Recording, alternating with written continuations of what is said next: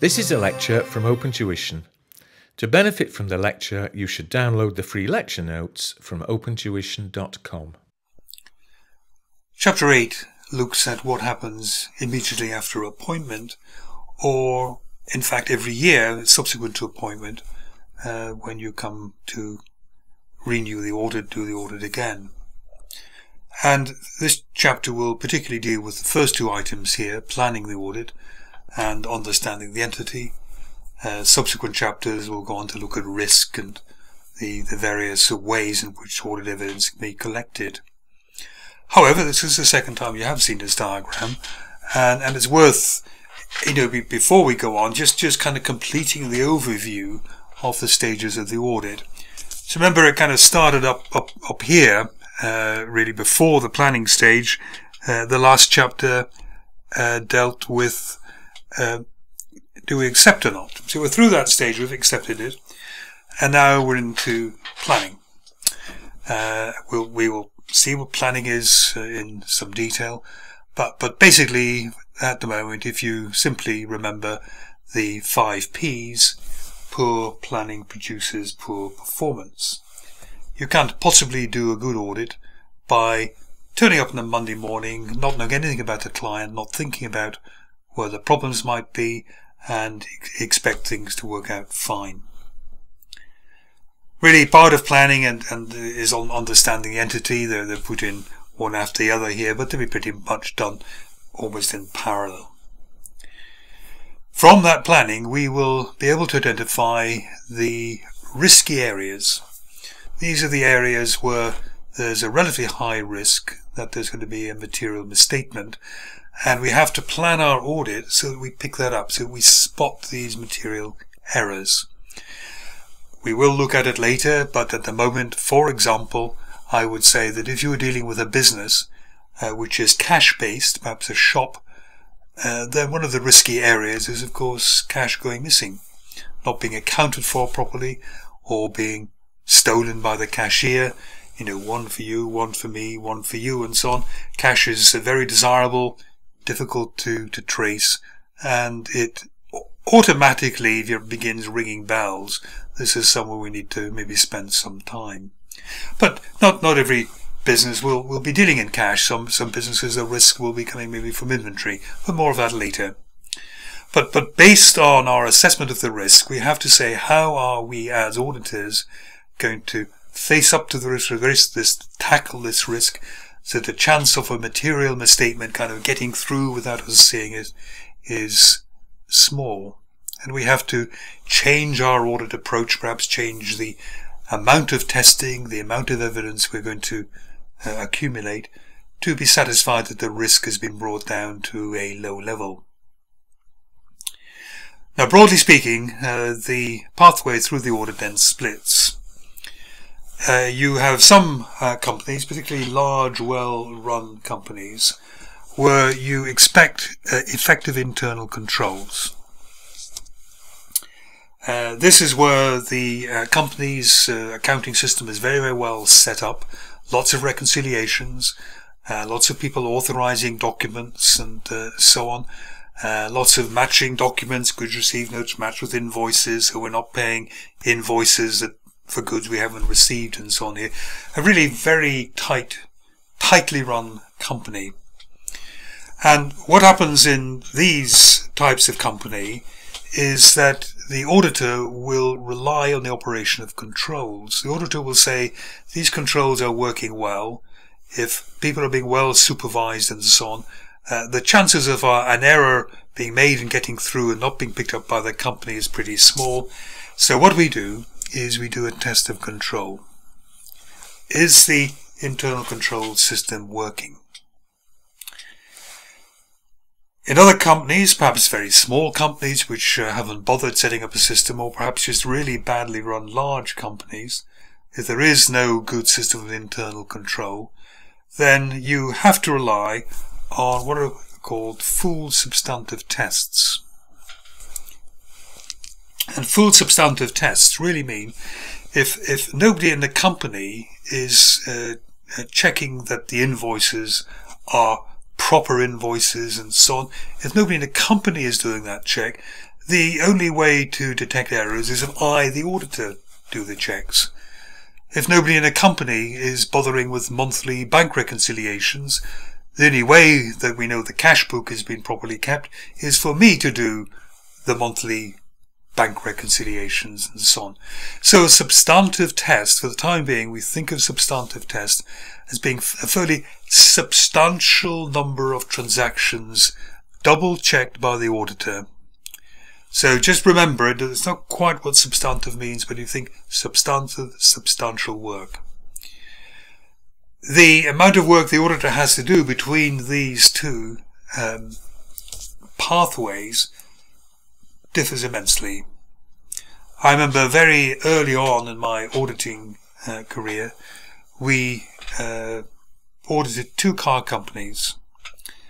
And one was an American car company, had only ever been that one company. Many American companies are very, very tightly run, very good internal controls and so on.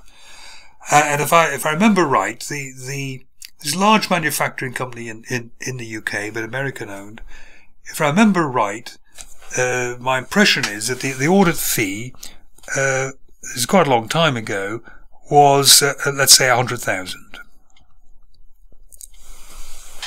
So if you think you are here a large manufacturing company, maybe 4 or 5 different factories in the UK, lots of suppliers and so on to be worried about, many employees, many thousands of employees, and because the audit was capable of being done very efficiently by testing controls, the audit fee was remarkably low. At about the same time, there was another car company in the UK, which was owned by the government. What had happened was we ended up in the 60s in the UK with a lot of relatively small car companies. These were old names that some of you may recall, the things like Austin, Morris, perhaps Humber, Rover, and the like. And these were all separate companies, and none of them was really big enough to stand up to the fantastic competition that was beginning to come from Japanese manufacturers. And so what the government did was it basically nationalized these maybe 6 companies and kind of shoved them together into what they called British Leyland. We didn't worry too much about it. It doesn't exist anymore. But it was an attempt by the government to give a big volume, if you like, of production, so that British Leyland could compete with the international companies like Ford and General Motors and the growing companies like Nissan. Roughly speaking, they made and sold about the same number of cars at this point. Roughly speaking, their revenues were about the same, but the audit fee for British Leyland was, at least 5 times bigger. Because the systems weren't integrated. The systems were old-fashioned. They were chaotic.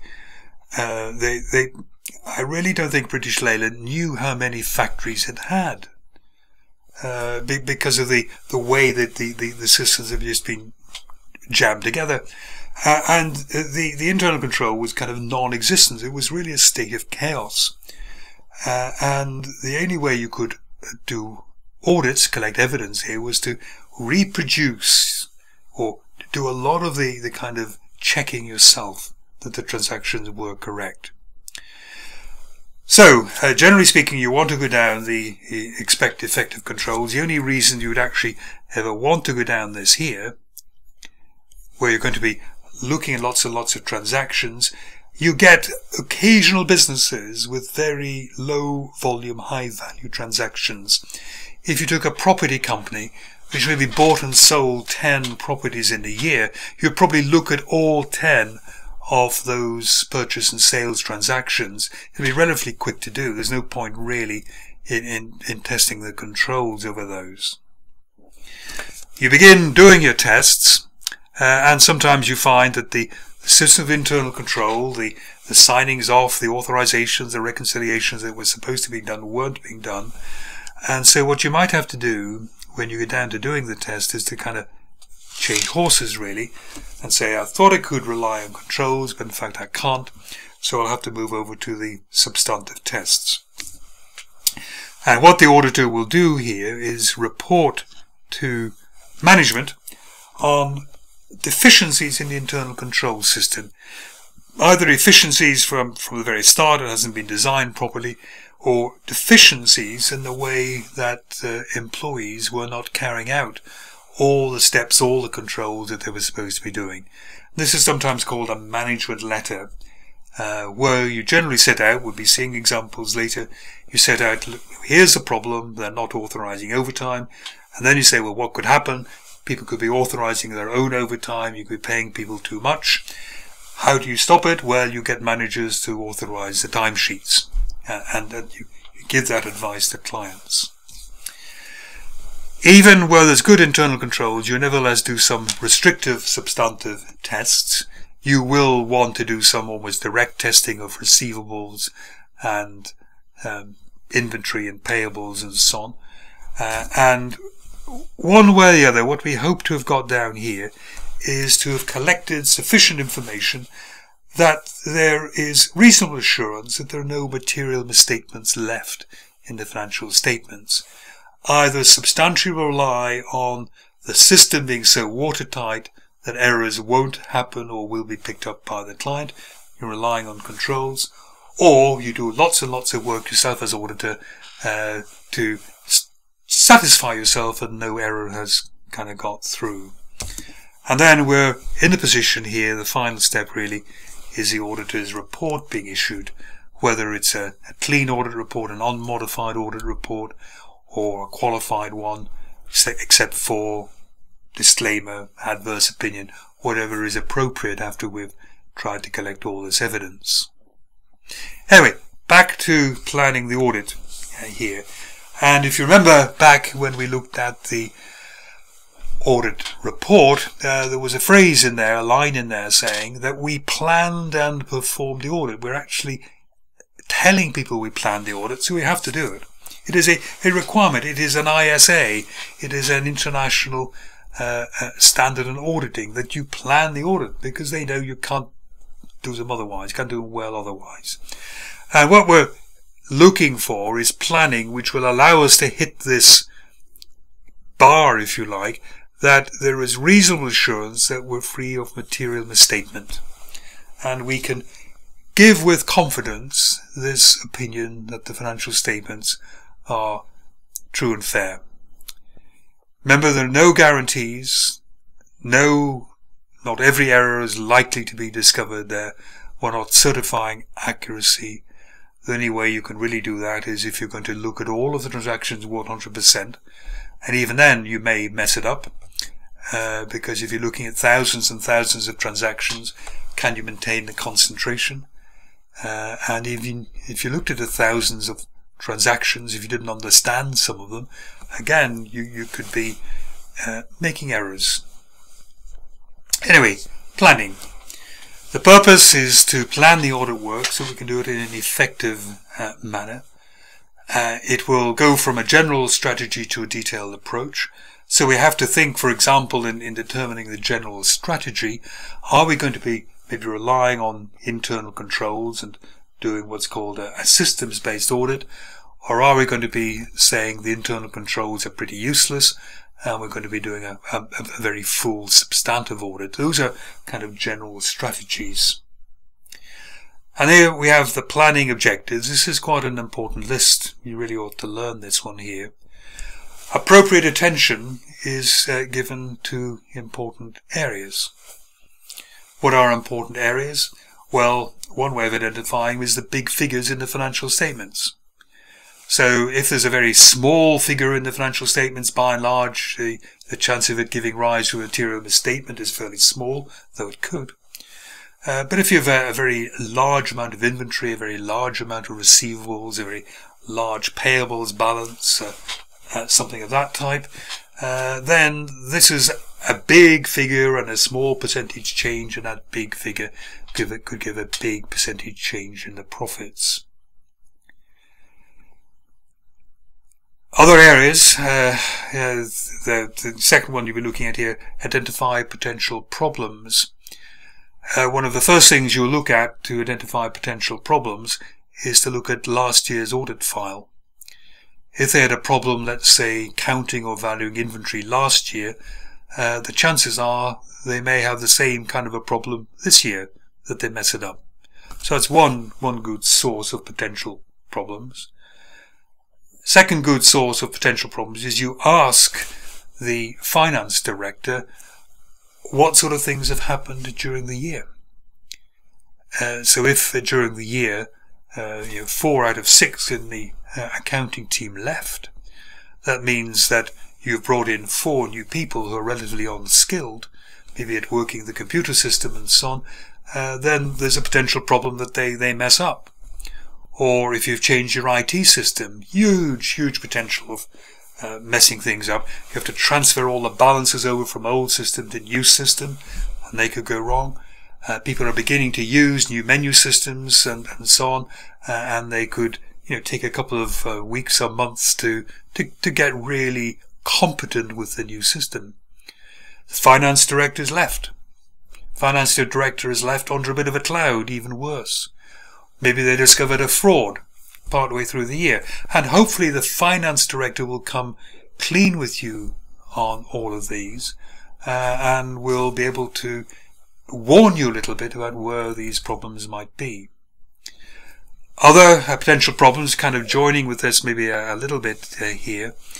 If you have a shop like a jewelry shop, then you should be able to identify that inventory is a potential problem area. The inventory is high value, it is very small and portable, and unless you're very skilled looking at kind of one diamond ring and another diamond ring, it can be very difficult to know which one is worth more. They could be easily confused and so on. So in a jewelry shop or a jewelry manufacturer, there should be a lot of effort normally put in inventory. In a shop where there's a lot of cash, again, you need to put in maybe a lot of effort on making sure the cash has been handled properly. In a business with huge receivables, the danger, the risk with huge receivables is, of course, they're never paid. And even just losing 5% of your receivables because of bad debts could turn what looks like a healthy profit into quite a nasty loss. And if there's receivables are a very big figure in the statement of financial position, you need to spend a lot of time there. Work completed expeditiously. That, in a way, expeditiously means kind of pretty quickly, pretty effective. So if, let's say, the client had one office in London and one office in Edinburgh, maybe a warehouse in Edinburgh, about 500 kilometers away, and you have to go up and visit the warehouse in Edinburgh. You want one visitor, do you? You don't want to go up 1 week to look at receivables and another week to look at the payables and another week to look at inventory. You want to go up for 2 or 3 days and do the whole thing in one visit. You want to make sure you just common sense kind of planning there. Proper staffing and work assignment. Proper staffing and work assignment. 2 things there. First of all, how many staff? Again, determined to some extent by the size of the client and how many branches, factories, warehouses they have. And the second thing you have to look at is what sort of skills the staff need. In a very simple audit, you can have very junior staff doing it. In the more complicated audits, then you need, more skilled staff. And ideally, you probably have in the audit team somebody who was there last year, knows a little bit about the client, was in a very junior capacity last year, and then this year they've kind of moved up a notch, and maybe this year they could be in control of the audit team out at their clients. But we need to make sure that proper skills are there. Coordination with other parties. Other parties, for example, if you're hoping that internal audit is going to carry out some of the work, we have to liaise with them. Sometimes you need other parties to value inventory. So in maybe a jewelry shop, maybe you want an independent valuer to come in.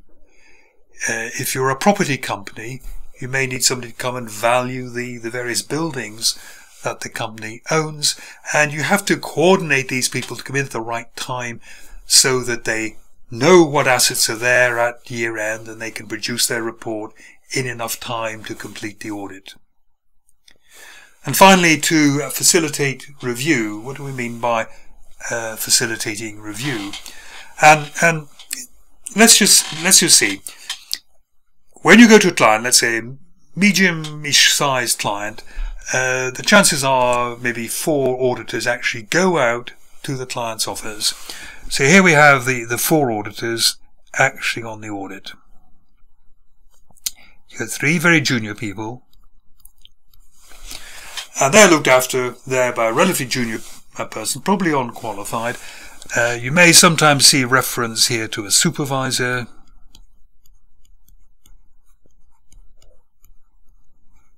They might sometimes be called an audit senior.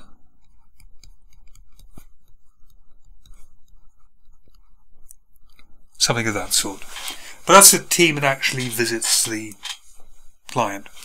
And what the audit senior will do is they will assign work to themselves and to these junior people. Generally speaking, the most junior person will get the easiest work, maybe doing bank reconciliations, cash, not much goes wrong with that. Someone else with slightly more skills and so on might be given receivables. Receivables can be difficult because you have to assess whether they're going to be paid or not. What they might keep for themselves is what's generally regarded as one of the hardest areas of the audit, which is inventory. How much is there? What value should we put on it? Will it sell? And so on. And these people here, the very junior ones, they will perform their work, and then the supervisor will review it. Will look at the work they've done, look at the evidence they've found, sometimes send them back to find some more evidence, or maybe even to redo the work that was unsatisfactory. This is a review process. After maybe 2 weeks at a client, they'll come back to the office with all the audit files, and in the office will be an audit manager.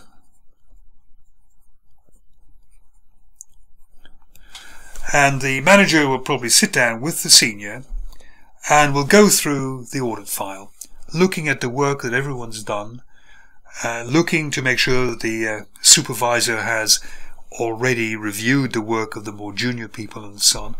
And sometimes the manager will say, I need you to go back and do some more work, I need some more explanations about this figure and so on. But now we have the second review. And then towards the very end, just about when the audit report is going to be signed, it will go to the partner. The partner is the person who's going to be signing the audit report, and generally speaking, the file goes to the partner with this audit senior. Okay, the partner normally wants to talk to a person who is actually at the audit and who experienced any audit problems or difficulties firsthand. And partners, in my experience, are remarkably talented at finding where there are problems. So you go in with your audit file, you know most of it's okay, but you're maybe a little bit worried about maybe one aspect of the audit and so on.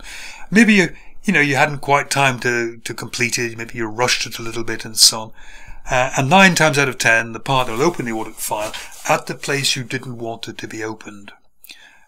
Because the partner's maybe being in charge of this audit for some years remembers that inventory has always been a problem, or wages have always been a problem, whatever it is. They're very, very astute. And sometimes, even at this stage, the partner will say, I don't like that figure. I need some more assurance that these receivables are actually going to be paid and so on. Go back and find some more information. So now we've had 3 reviews going on.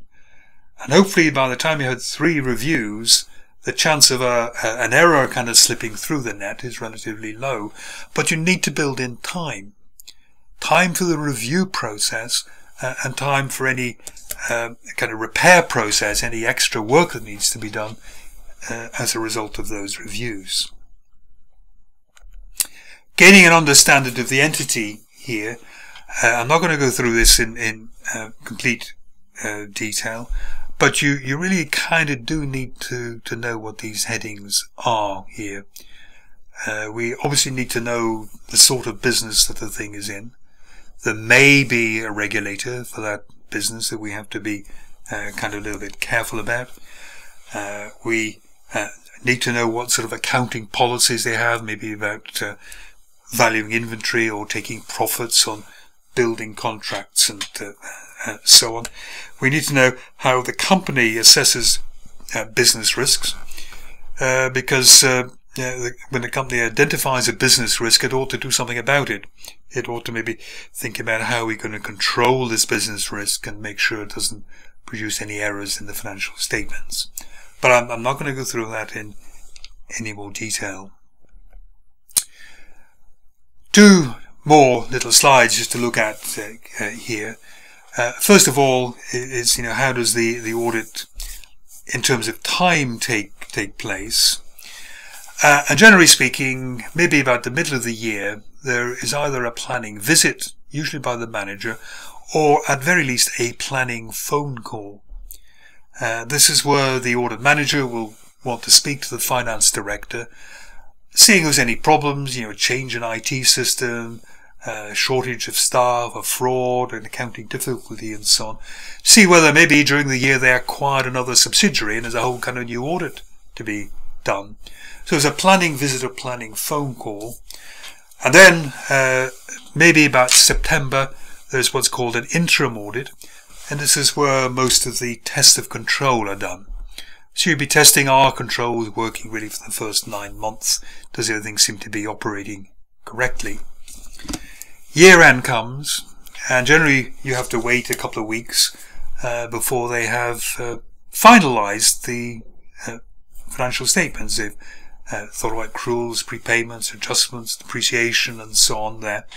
And maybe third, fourth week into January, the financial statements are ready. You can go in and you can do the final audit, where there's much more direct verification of the balances and amounts which are appearing in the financial statements. Last item to talk about on planning, just really a reminder, materiality. At the planning stage, you will be assessing materiality. You have to tell the junior people going on the audit when they should begin noting down errors for the manager and the partner to consider. It's the size of the error, it's the nature of the misstatement, and so on. And I will simply remind you of these kind of working percentages, if you like, which are commonly expected in the exam for you to use in the exam. Is something material. And then remember that having identified it in the financial statements, maybe something which is about 10% of profits is material, you say what we're also worried about is several errors which together would end up to 10% of profits, even though they are each less than 10% of profits. So the actual performance materiality, the materiality to be used in the performance of the audit, will often be brought down a little bit to try to trap any errors which all stack up, all add up in the same way.